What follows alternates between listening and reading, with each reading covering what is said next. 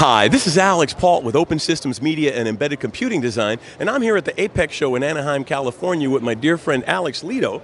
Hey, it's good to be here. It's always good to be here. He's the CEO of EPC, if you haven't watched anything or lived under a rock, I think, because everyone knows you in wide-bandgap. Yeah, all right, well, that's good. That's good. Well, and so we're here at the show, and the big thing I'm focusing on is there's been a lot of hype, there's been a lot of promise, and a lot of misinformation about wide-bandgap.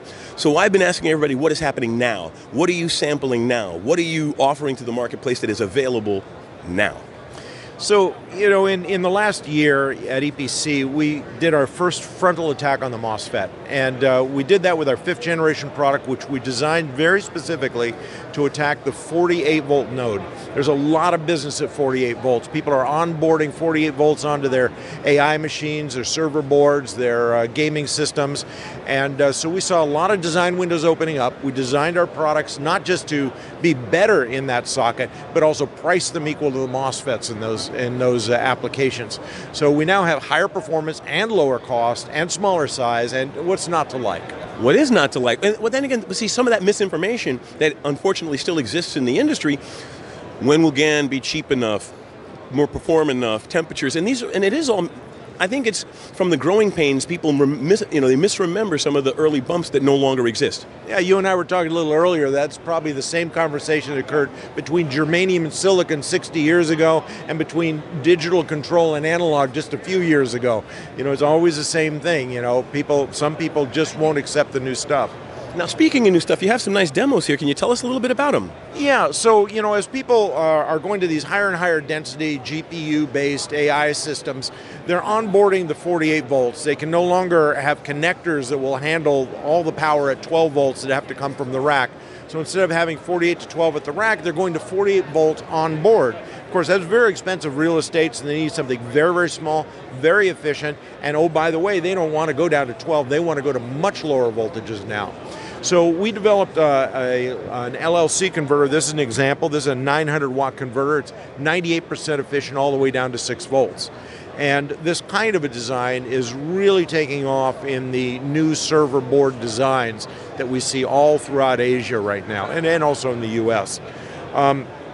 And then from this one, at very low voltage, they're going with a silicon-based point of load right into the GPU. And that overall system efficiency may be 90-91%, which is pretty good compared to last generation. Pretty good. Now, these guys still need a legacy 12-volt power on their board for the IOs and things like that. So we designed a couple of chips that were very specifically for 10 amp and 25 amp legacy 48 to 12 systems, and these buck converters that you see here are the most efficient and the smallest that you can get, also the lowest cost.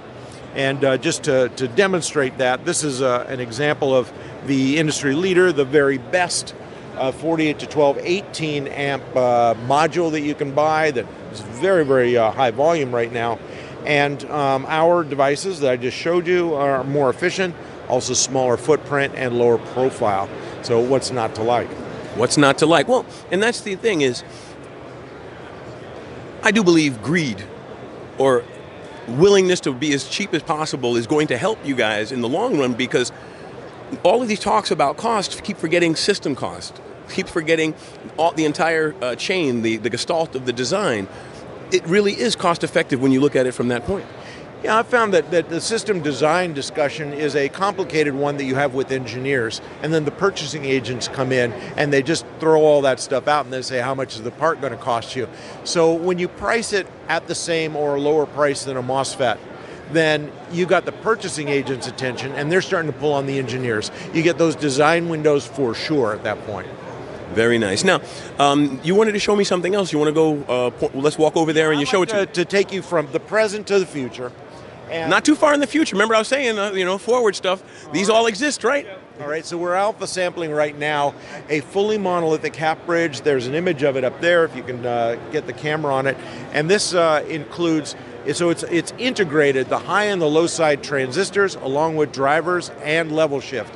80% of all power conversion is some form of a half bridge with driver and level shift. So why don't we just put them all together onto one chip? You can do that in GaN. Can't do it in silicon, can't do it in silicon carbide. And I would say this redefines a power component. And I really believe that the future of power conversion is really logic in, power out. And that's what we need to focus on. And for going for the future in EPC, we're going to be adding more features, functions, different voltages, different power levels, but logic in, power out. These parts will be widely available sometime at the end of summer. I'm going to hold you to that. I hope you do. Thank you so much, Alex, for taking the time to talk to me. My pleasure. As always. Thank you so much.